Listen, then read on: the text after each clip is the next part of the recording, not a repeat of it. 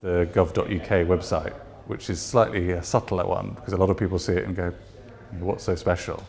But the reason they're saying what's so special is what makes it so brilliant, because it's finally a kind of public sector, government, very, very information-heavy website that you just breeze through.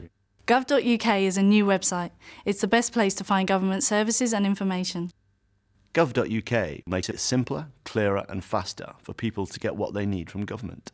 It's easy to use, the language is crystal clear, and people who've used it have kind of said, why are you getting excited about that? Saying, because you don't have any problem using it. Think about what government websites are usually like and how difficult this stuff could be, and always is.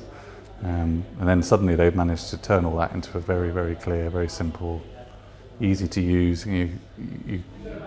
You sort of open it up looking for whatever it is you need, and there's almost a physical relief when you kind of start reading it. Oh, I understand this, I can use it.